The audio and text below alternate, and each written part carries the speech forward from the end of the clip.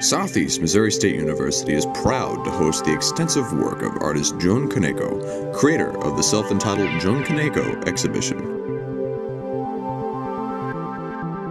The exhibit, located at the Rosemary, Berkel, and Harry L. Crisp II Museum at Southeast River Campus, displays the many mediums of Kaneko's work, including glass, textile, paper, and canvas.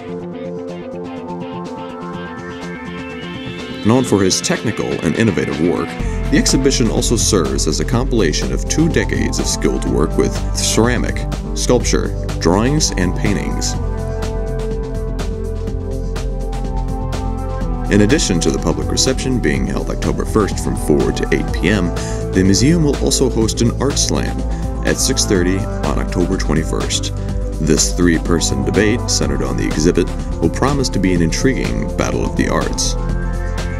More information concerning the Art Slam, Jun Kaneko, and the Crisp Museum can be found on the Arrow's website, www.kapahaarrow.com. The Arrow reports.